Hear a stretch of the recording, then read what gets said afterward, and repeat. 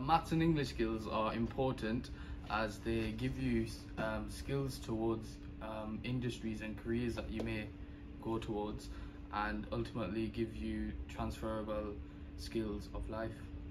Maths and English are relevant to the world of printing and embroidery, how we have here, as with English I find that we need good speaking skills here, as we have customers that come in every day and we have to talk to them, settle an agreement which will lead on to the mathematical side of it, where we have to work out how much an item is per unit, and then finishing off the deal, invoicing and salaries, etc.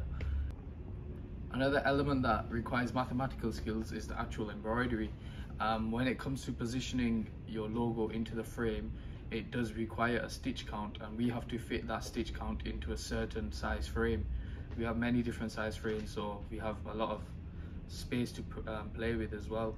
And in terms of the printing side, we have to measure the garment before we print, making sure it's equal on each side. So we will get the rulers out, we will do a bit of subtracting and adding on to stuff just to get the size right.